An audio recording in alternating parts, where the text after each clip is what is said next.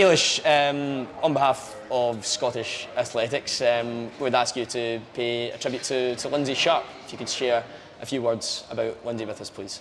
Yeah, obviously I've known Lynsey a very long time. I think the first time we ever actually came across each other was the Scottish primary school. Long time ago, cross yeah. country.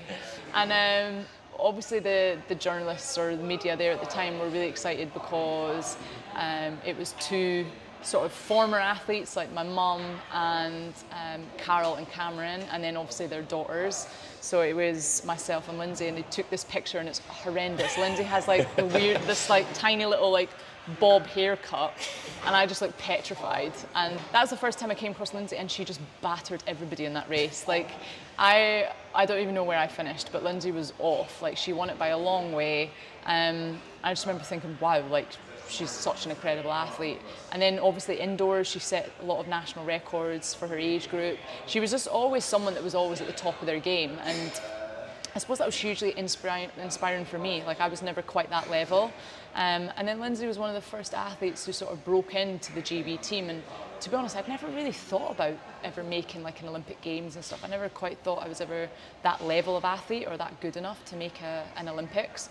I thought if I could make a Scotland team, a Commonwealths or something, that would be a huge achievement in itself. But the Olympics and Europeans and stuff just felt way outside my capabilities. So when Lynsey broke into one of the first GB teams, I remember thinking, wow, like I can't believe she's done that. We were similar age. It just gave me, a lot of motivation to think, well, why not? Why can't I do that? And that's really what inspired me on to make London 2012. Perfect. And unfortunately, we need to speak about the situation at Grangemouth Stadium just now. Those involved in Scottish athletics are putting for the Scottish Government and for Falkirk Council to get together and try and save Grangemouth Stadium. You'll have competed there, as will thousands of kids across Scotland over the years. What are your thoughts on what's happening with the facility just now, and what you would like to see happen to make sure that Grangemouth Stadium stays alive? Yeah, I mean, it's a real shame to be losing athletics facilities. We don't have a huge amount across Scotland, and this is where these young athletes will have the opportunity to take part in our sport that we love. And Grangemouth in particular has been one that I've raced in so many times. I mean, it was such a fundamental place for us growing up, from Scottish Schools Championships on the track. We even had the Scottish road championships around the outside in the park at the back. So yeah, I have really fond memories of that track, so it would be a real shame to see that go, especially for not just the local kids in the area, but as I said, kids from all across Scotland will go there to compete and race at the weekends. So yeah, I mean, I don't know what can be done. I don't know if it can be a multi-purpose, it can be booked out for different things, different events, but I really think we should be trying to keep our athletic stadiums as much as we possibly can. I don't know what the answer is how we do that financially, but there must be a way of stripping things down, or I don't know, there has to be another avenue of just completely scrapping them. How would that make you feel if Grangemouth Stadium was to be closed? Yeah, I mean, it's just sad knowing that it's a lost opportunity for youngsters within that area, and as I said, across the whole of Scotland, to lose another facility, another track. I mean, there was almost that going to happen in Meadowbank, but thankfully they've managed to revamp that, and it's an amazing facility.